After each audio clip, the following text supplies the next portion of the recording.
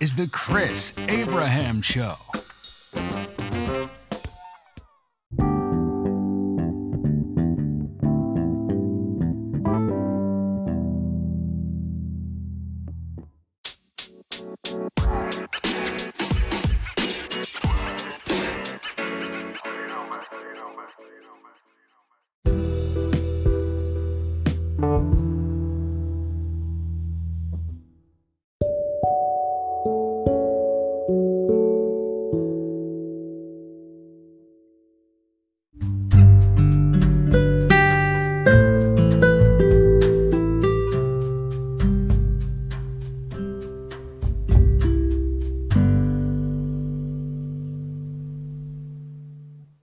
Hey, this is Chris Cast / The Chris Abraham Show, Season 5, Episode 15, and today is like a part 2 to yesterday's controversial, if anybody were to listen to it, episode about opt-in eugenics.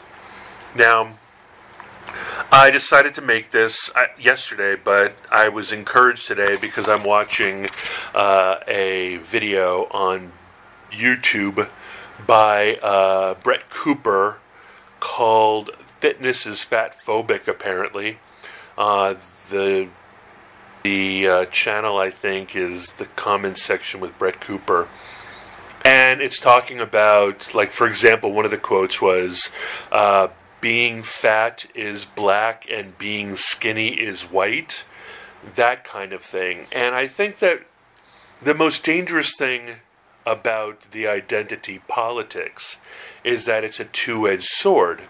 Now, coming out proud of being fat, to reveal things to you, I'm 6'3" and 300 pounds. 6 months ago, I was 6'3" and 350 pounds. I lost 50 pounds. So I can speak to fatness, obesity, extreme obesity, and fat phobia. To me, actually, being fat has been an amazing opportunity to be invisible. Fat people are invisible. Or fat people are people's friends, not people's crushes. Like, I like that. That makes me happy. Because whenever I'm anybody's crush, I tend to get into relationships and they drive me crazy. So, but it is damaging my health. It is damaging my joints. It is damaging my success in the world and so forth. I think that while it's important that we empower people's happiness in their own bodies, whether they're fat bodies, whether they're trans bodies, whether they're short bodies or tall bodies, whether they're flat bodies or curvy bodies, whether they're brown, black, white, red, yellow, and those are two things that I can't say anymore. They're black, brown, and white bodies. You should be. You should be proud to have tattoos on your face and your neck and tramp stamps on your lower back. You should be proud to put spacers in your ears or wear a bull's nose ring.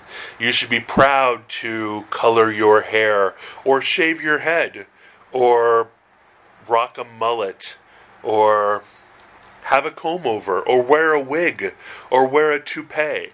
Like, all these things you should be happy with. But what I'm afraid of is that there are still predators in the world. There are powerful predators in the world who want people to show themselves, not to be gray man, gray woman, gray person anymore. Hey Google, what is the gray man theory? On the website 511tactical.com, they say, gray man theory is based on the premise of blending into a crowd or your surroundings to not attract unwanted attention. The reality for a true gray man is that they are, in fact, prepared for any situation, but they don't appear to be to the untrained eye. People also ask me, how to become a gray man. Want to hear the answer? Yes.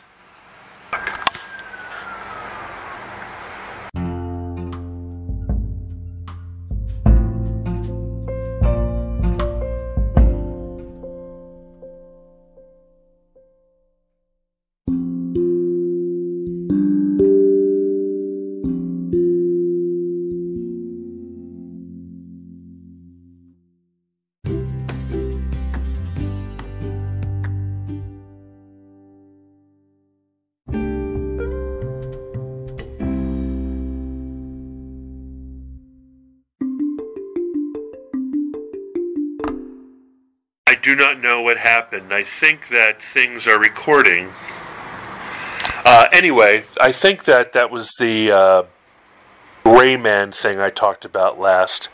So, the gray man theory is that you are able to be your, you take down your freak flag, right? So, for example, gray man is typically used by people who conceal carry firearms. So if you have a concealed carry Glock 19 appendix carry or hip carry or inside the waistband carry, there's a lot of signifiers that can make people think that you are concealed carrying.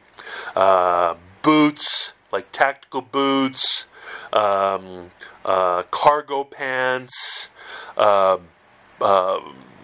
like caravan, vests, wearing your blouse shirt, having tactical shades, looking like a black water contractor, looking military or whatever, like toning it down to just a pair of khakis and a bloused button-down shirt, and a pair of Ray-Bans and a baseball cap with, a pair of athletic shoes would be more gray man.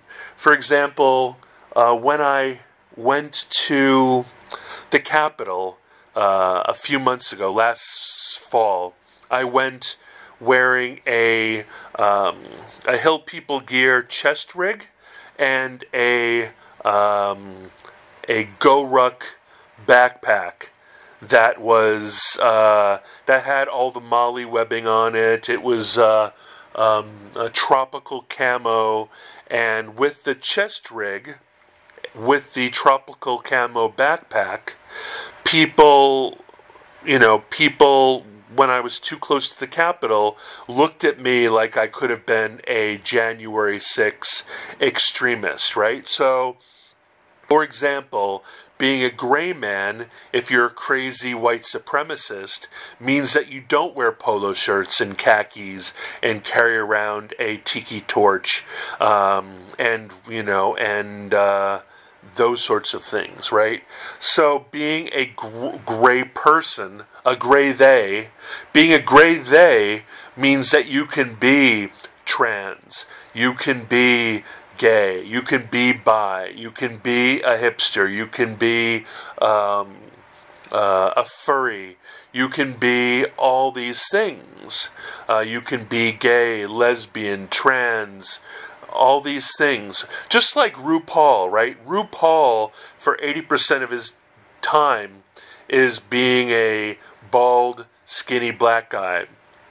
20% of his time, he brings out his beautiful plumage, and when he's in a safe environment like a club or a soundstage or a TV or etc., he allows his complete freak flag to fly. However, being the gray man, basically, or a gray they, I'll call it a gray they, means that you have a less likely chance or won't be targeted by someone who is looking out for a right-wing extremist or looking out for a left-wing extremist.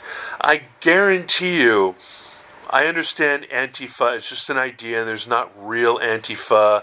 There's no anti-fascists as part of a anarchist or a Maoist or a Marxist ideal going out and creating havoc to foment leftist revolution in America. I believe that they're just spontaneous people. But they wear a lot of black and stuff, but I guarantee you when they're off the riot path, or off the activism path, I guarantee you all their masks and balaclavas and all those things go into their backpack, and all they are is a skate rat, right? So there's great benefit in being able to retreat away from being an obvious target. Now, the next thing I'm going to say is an illustration by my sweet, beautiful as a young woman Catholic mom. But this, I don't want to slut shame anybody. I don't want to ever suggest that what you wear means that you deserve to be raped or targeted or assaulted or defamed or catcalled or whatever. But my mom was brought up very traditionally Catholic, and my nana called my mom a slut just because my mom had naturally full lips, and she's like, you are damned by having those naturally full lips, you slut.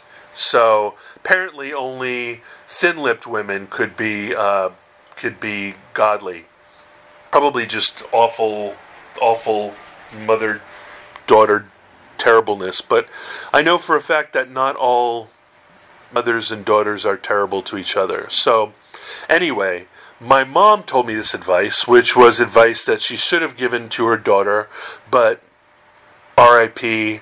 Tara Ann Abraham was never to be. She was a miscarriage, very late in my mother's pregnancy. But to this day, I still know my sister in heaven is Tara Ann Abraham. So my mom used to say that she wore strappy little heels, she wore LBDs and cocktail dresses, she dressed to the nines, she gussied up in Manhattan, she lived in Manhattan, but when she was going hither to thither, she was always in a giant overcoat and wore a hat and glasses and maybe a headscarf, a silk scarf on her head. Like, she burked it up. She always burked it up for transport. If she was going to be on the street, she was not going to be tiptoeing around in a little black dress, a hot little mama on the street. She always burked it up in a big overcoat, and a head covering and that sort of thing. She was being a gray woman. She was making herself not a target. Now, the point of pride is that one needn't be a target anymore. Now, I believe that. I used to tell this to Michelle. I said, my girlfriend Michelle was assaulted a few times, and she said that it wasn't fair. She's 5 feet tall and 100 pounds soaking wet. Beautiful girl, adorable figure, sweet, open, smiley, brilliant, genius, fabulous. But because she didn't think the world was fair, she brandished, she basically gave the world the middle finger and went out as a very beautiful, sexy, vulnerable girl anyway. And the world would slap her back, and she would say, I do not accept that. I will go down with the ship. It's not fair that we live in a world where women are assaulted, catcalled, etc. Now, I agree with that.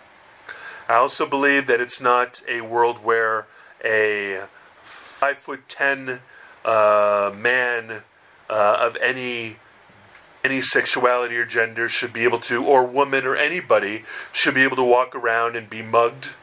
Or I don't believe that anybody should be in a car and have their car carjacked.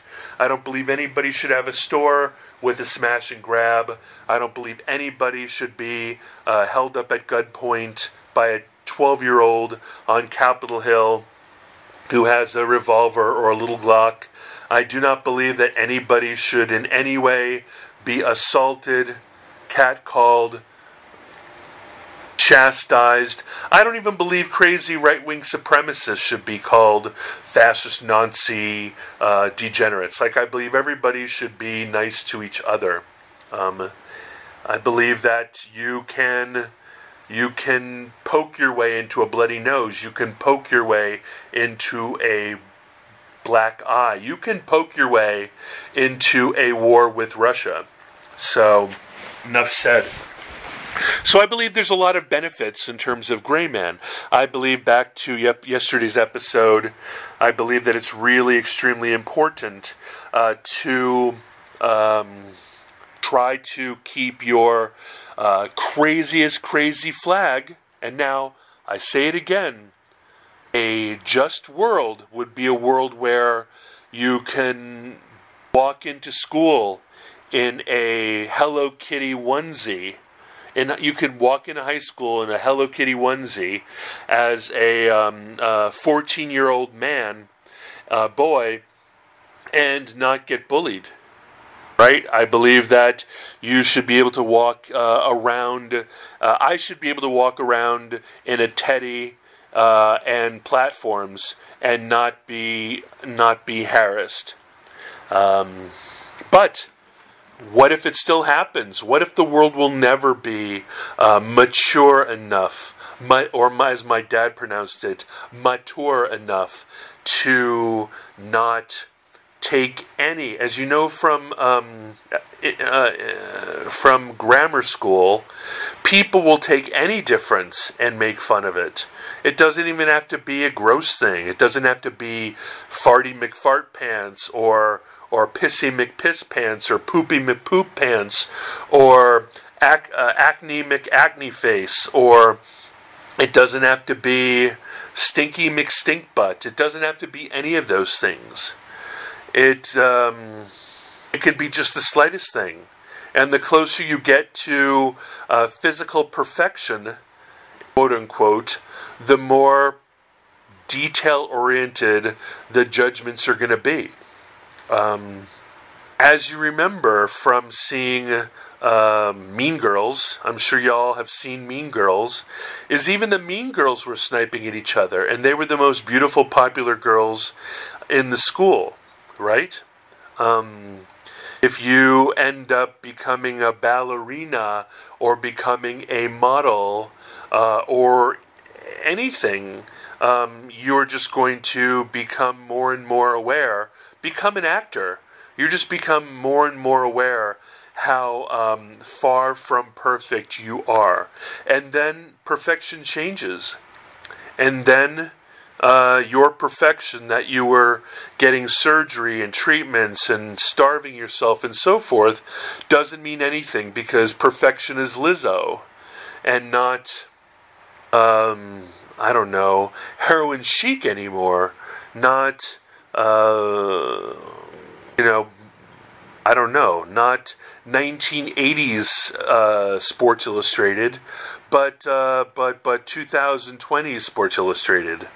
So I always think that you need to hide your superpower, because just in the same way that when you get a concealed carry permit and you have deadly force on your body, you need to make sure that everybody around you doesn't freak out. It is your pledged promise to the sheriff's department that you will conceal your firearm so that only you know.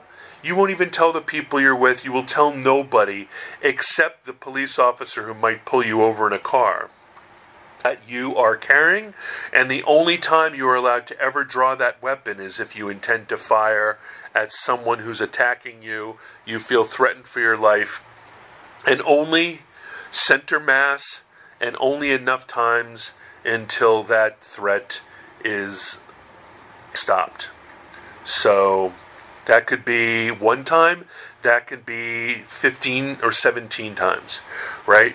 So I think, and this might be someone who grew up in Hawaii and went to school in an equalization uniform. In other words, everybody had to wear dress shoes, dark dress shoes, slacks or khakis, and a school-issued aloha shirt with the, with either when I was in high school, it was like different pastel colors, and when I was in elementary school, it was like etchings of the school and the campus and so forth.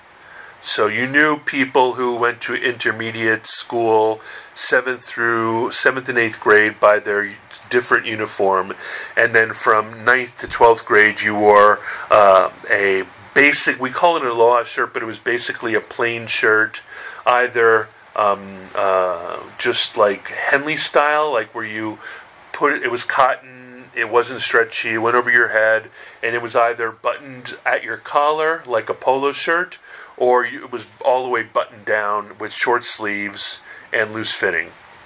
So there's very little ways to differentiate yourself. The only way you're able to differentiate yourself is by the contributions that you were giving to the world. What it does is it offered a lot of equity, right? Like the rich kids and the poor kids didn't know who was who.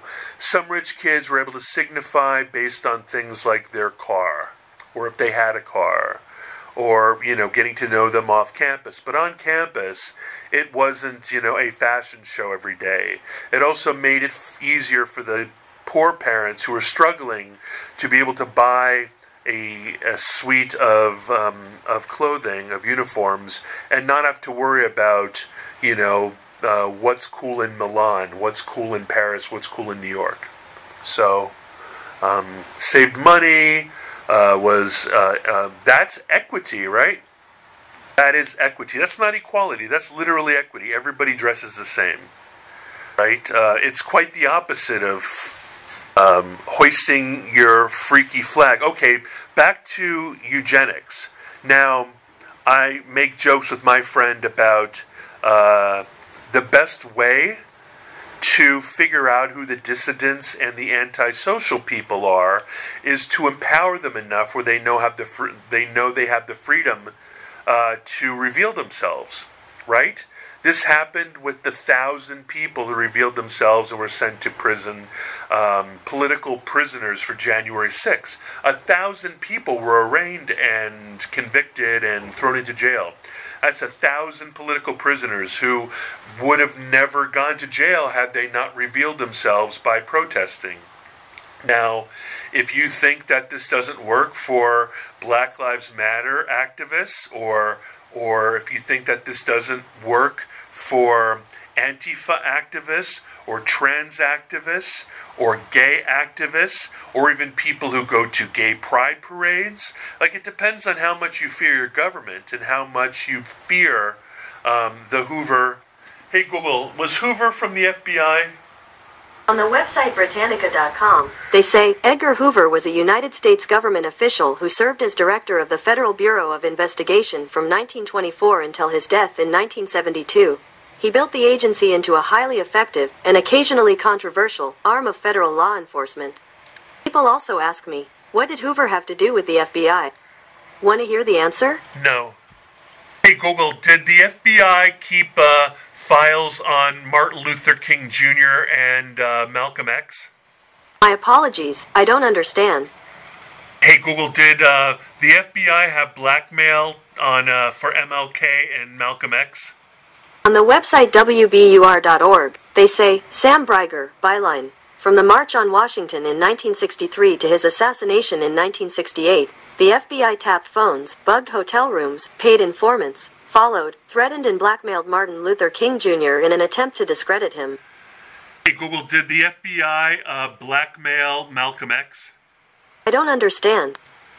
Hey Google, did the FBI track Malcolm X? On the website Time.com, they say, nonetheless, Malcolm X was under near constant surveillance by federal and local authorities, as were many civil rights activists. The FBI first opened a file on Malcolm X in March 1953, and closely monitored him over the next decade using surveillance and informants. If you think that you are not being tracked by the FBI, the moment you come out of your gray man, the moment you exhibit any excitement when it comes to human rights, human justice, Black Lives Matter, climate activism, eco-activism, anti-animal abuse activism, an activist for PETA, an activist for World Day, for May Day, for Gay Pride, for anything, for March on Washington, for Pussy Hat, for pro-abortion, for anti-abortion. If you believe that you are not gifting your potential enemy with poop, with intel, with evidence to use against you if you ever become an enemy of the state, then I have a bridge to sell you. So, you are in fact opting in towards eugenics movement that could in fact influence your personal bloodline by making yourself a target of any kind of hostility down the road now that people, organizations, private intelligence organizations, corporate organizations, media organizations, hiring organizations, enterprise organizations, government organizations, military organizations, and intelligence organizations, once they get a feel for you, once they know who you are,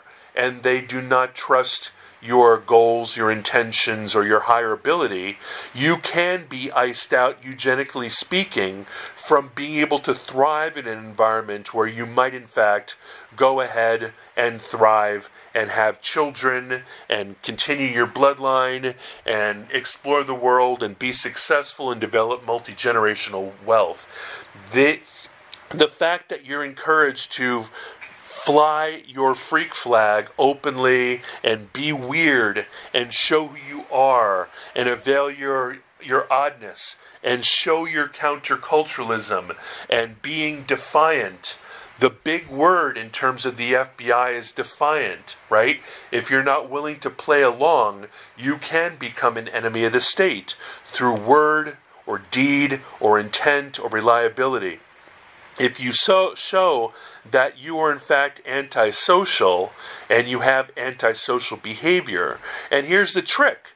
During the Trump administration, it looked like it was safe to come out as a white supremacist and show your white supremacy. Got those people all caught and set up into their own FBI files. Now during Biden, it's perfectly okay to go live on the street, to be homeless, to wantonly go into various and sundry Walmarts and take what you want. Like every single one of these people is developing their own unindicted rap sheet. You are getting an FBI rap sheet even if you don't come in for any crime. And in the future, these files, these FBI files, I've got a file on you, I bet you have a file on me, that they kept for MLK Jr., that they kept for Malcolm X, peace be upon him, they will have that on you. They are not your friend. While they might be your ally now, they're only pretending to be your ally so as to give you a freedom to be trusting enough that you show your hand. I have a friend of a friend of a friend who was part of the FBI sting to get everybody out of their hiding place with regards to academics all across the country who had ties to the People's Liberation Army, who were doing academic research from China nationals, Chinese people who were here on academic scholarships, who were doing research throughout America. He was part of a exposure campaign to find a way to expose all of them. Now, this has shown up with January 6th. Half the people who were in January 6th were informants, and the other half were feds. And so this exposes people. Now, most of the radical networks in the 60s and 70s, including Weather Underground and Black Panthers and so forth, had informants, had plants, people to your left and right, people dressed as trans maybe, who knows, black folks, like, since Black Lives Matter is mostly like white kids, white skater Antifa kids. Who knows which one of those are just young-looking junior agents at the FBI making their name, or paid informants that are trying to get out of another federal crime that they might be, caught for. So, as you are exposing your underbelly, as you are allowing the entire world to see your innermost, as you expose your beautiful inside on the outside, just realize that it might be a trap, and to avail yourself accordingly, and to do your own risk analysis. Do not opt into eugenics movement. Do not opt into a trap that can bait and switch you, that can con you into making grand life decisions that in fact do not benefit you, do not benefit your family, do not benefit your future, and do not benefit your life on earth. So that's all I can say. Today was pretty preachy, but I love you guys to death, and I'll talk to you soon. Mahalo.